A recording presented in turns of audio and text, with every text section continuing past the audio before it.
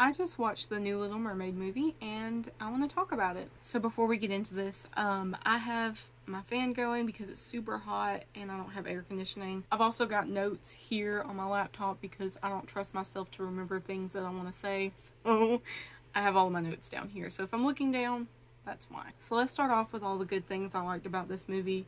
I felt like the new songs were really well made and they made sense in the context of the film. They added a new one for Eric and then they added I think one more for Ariel, and there may have been another one that they added, but they all made sense. They were all really good.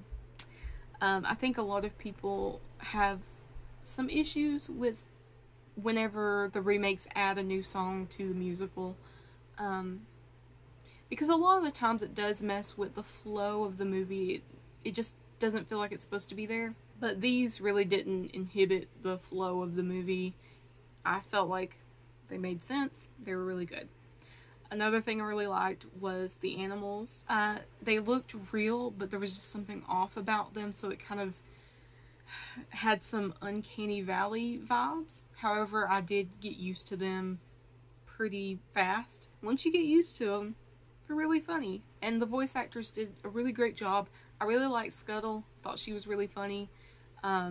She was played by Awkwafina, I think is her name. She did a really good job with that. I liked the animals. I also really appreciated Halle's performance as Ariel. She did a really good job with the princess mannerisms and acting like a princess. I felt like she did a really good job with that. And she has a phenomenal voice as well. So that was one thing I really loved about the movie. Another thing is I thought Ursula was great. Melissa McCarthy, nobody told me you could sing. The underwater scenes were very vibrant and beautiful, especially the Under the Sea number was really well done. It reminded me a little bit of Finding Nemo with, they incorporated some jellyfish in there, and it reminded me of the jellyfish scene in Finding Nemo. I really liked that. The sea creatures were colorful. The ocean reef was colorful. One concern I had going into this movie was that it was just going to be very dull. It was gonna lack color and vibrancy, but that wasn't the case, thankfully. I feel like a lot of issues with the new remakes is the fact that they just look dull and sad, you know? So I'm glad that they didn't follow that trend. So now let's talk about the bad parts of the movie. The first thing is that in the beginning of the movie, when you see all of the mermaids, they look really stiff. Their upper bodies specifically look really stiff. The tails, they did a really good job of making them flow, because like with mermaids, you want them to look like they're following the flow of the water. They're supposed to be very graceful and flowy, you know? And I felt like they did a good job with the tails. Looked really good.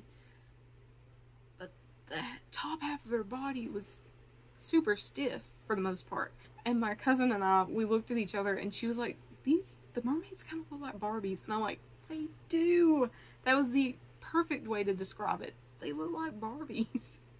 However, I will say that Ariel, they did a little bit of a better job with Ariel and having her, you know, move her arms a little bit better. And I don't even know how they made this movie. Were they in water? Were they not? What is going on? I don't know. But yeah, they just didn't look right. Ariel did look better, but the rest of the mermaids, they were really stiff. Another thing that I thought was kind of odd was the costume design, and I'm not talking about the mermaids. They looked pretty. I'm mostly talking about like the humans on land. Everything looked good, but I had my concerns going into it. Before the movie came out, there was a picture that Disney had posted, and it was of Ariel in the blue dress. And the blue dress was cropped, and it made her look like a child. I'll put the picture here if I can find it. And thankfully, during the movie, I didn't really notice it, but it's something that I was concerned a little bit going into it, like, how is the costume design gonna be? Maybe that was an intentional choice because she's new to this world, so she's naive and she is young, you know? So maybe they wanted to make her look more childlike, but I didn't really like it. She was wearing boots a lot of the time she was wearing that dress, so that helped a lot. It made her look a little bit less like a child, but it was just kind of a weird look. And she didn't get the shimmer dress. You know, the dress when Ariel comes out of the water after her father decides that it's okay for her to be human or whatever. She comes out of the water in this beautiful, like, gown, and it's sparkly, and it's so pretty. She didn't really get that moment, and so I'm kind of sad about it. Like, I wish they could have designed, you know, a different dress, but have sort of like elements of that dress in it. She also didn't get the wedding dress, you know, with the huge poofy sleeves. Like, these sleeves were the size of Ariel's head. But she didn't get that dress as well. I think the only dresses we ever saw her in was the blue dress and a light pink dress. That was it. So, I wish we could have gotten more from the costume department, but it is what it is. Overall, I really enjoyed this movie. I thought it was pretty well made. There was some, you know, little things here and there that I was like, but for the most part, it was good. And yeah, that's my review of the new Little Mermaid movie.